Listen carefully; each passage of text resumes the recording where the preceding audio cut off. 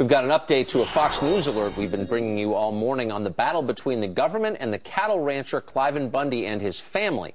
The feds now backing down and releasing those seized cattle. But the fight isn't over. Where does the Bundy family go from here?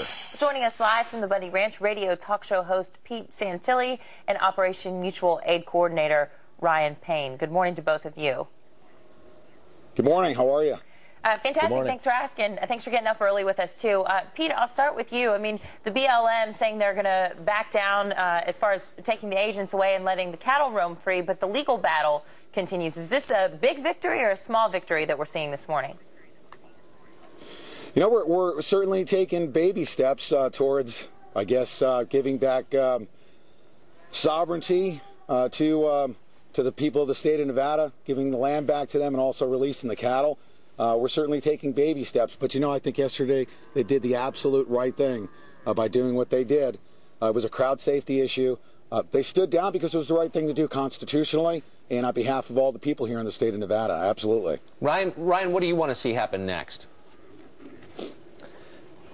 Well, I'd really like to see, you know, right in line with the Bundys, their desires to go back to ranching. This has affected their ability to earn and support their family. They have a very large family, a very cohesive family, and we just want to see them get back to their life and the rights that they're endowed to.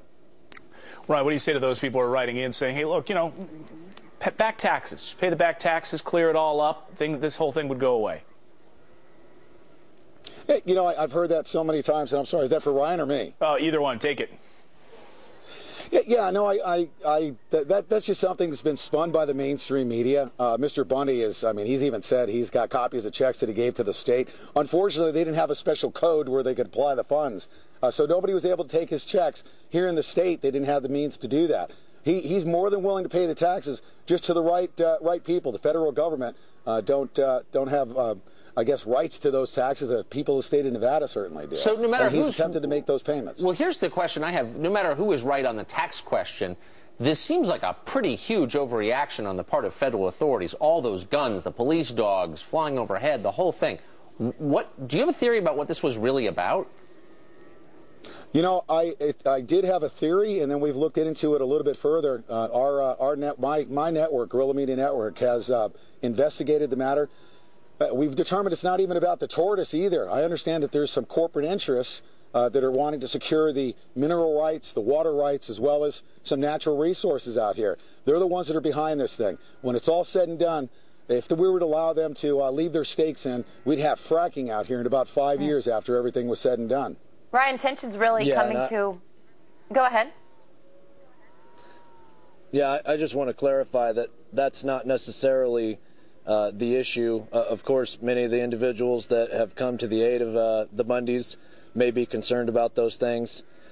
You know, what the land use issue is not our concern, except for the public land use and making sure that it's available for the public and that anything that goes on that land is in the interest of the public. Our main issue is with the forceful presence that the government has displayed here towards the Bundys, and it's not something that people of Clark County deserve to have in their backyard, and it's definitely not something that the Bundys deserve to have. Yes.